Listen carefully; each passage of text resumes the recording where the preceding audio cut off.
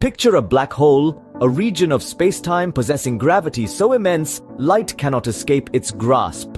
Consider Hawking radiation, a theory postulated in 1974 by Stephen Hawking, reasoning black holes can emit energy, thereby gradually dissolving. This process, occurring at the quantum level, involves particles spontaneously appearing and disappearing, creating vacuum fluctuations near the event horizon.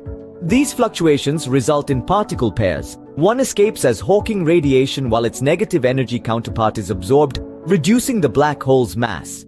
Consequently, black holes aren't eternal. They lose mass and energy over time, potentially evaporating explosively. The speed of this process varies, smaller black holes dissolving quicker. This still theoretical concept blends general relativity and quantum mechanics, and if proven, could revolutionize understandings of the universe. This is on Hawking radiation. To delve deeper,